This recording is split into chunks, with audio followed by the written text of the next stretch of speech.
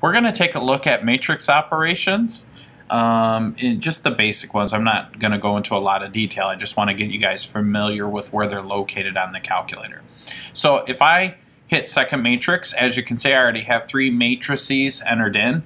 And so to do the basic matrix operations that I've plugged into the calculator, you could go here and hit math. So if you noticed in the previous screen, I had a 2x2 matrix. And so let's try to figure out what the determinant of that 2x2 matrix is. So I'm just going to simply select determinant, okay? And then I'm going to enter in, by hitting second matrix, the 2x2 matrix. And then by doing that, boom, it automatically does the cross multiply subtract thing that we do when we do a determinant on a matrix. And it gives me the determinant is -2. And so that's a simple operation. Let's try another one. I showed you on the previous video how to find basic multiplication, adding, and subtracting. But another really popular one to do is the reduce row echelon. We use that for solving systems of equations. And so I'll show you that. I'm sure I'll show you another one of those in another video. And I don't know if one of these will work or not. I remember I just made these up. So I'm going to try doing it with A.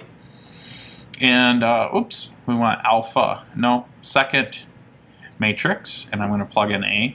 Now remember, for reduce row echelon, what it does is it just leaves you with the diagonal of ones, and then the last column should be the solution to a system. So if I had a systems of equations and with 3 variables x, y, z set equal to some constant, and I had 3 of those equations, the reduce row echelon actually gives me the solution. So here's how you do reduce row echelon.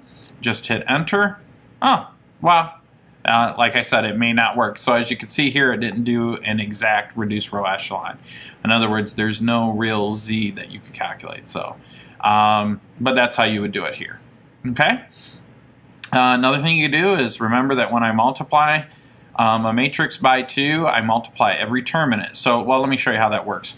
If I enter in matrix A like this, and then I say 2 times matrix A, what happens is it will automatically multiply every element in the matrix in each row column by 2.